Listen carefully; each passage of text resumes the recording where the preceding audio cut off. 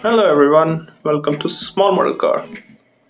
Today we have got an Audi, and this is a 1969 Audi 100 Coupe S. So this is way before the modern Audi we see, which is under Volkswagen. It's way before that. So this casting is by Matchbox. It's from their collector's line of casting. So you'll see some good details on this one. So let's start the review and see how does it look.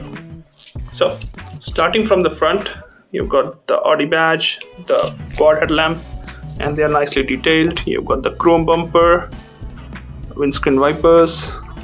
Windows and windscreen are tinted, so you can't really see inside, but the interior is done in black. Now moving to the passenger side, you can see again the chrome bumpers front and back. You can see it from the side. You can see the Audi written here. The wheels, which have a design which mimics the original wheels, so that's really good detail on there. Rubber tires, obviously, metal base. So also you can see it's a two-door, it's a coupe, so you got the window here. This design, I don't know if these are vents or just design element. I haven't seen one in real life, so can't really say. Let's move to the back. Again, nicely detailed tail lamps, Audi on the number plate, Audi on the trunk. You can see the Coupe S written there, chrome bumper back there, twin exhaust underneath. So nice details on this one. I like this.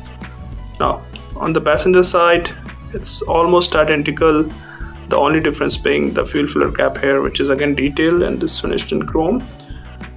So I like this. The interior is done in black if you look closely, and from the bottom it looks like this.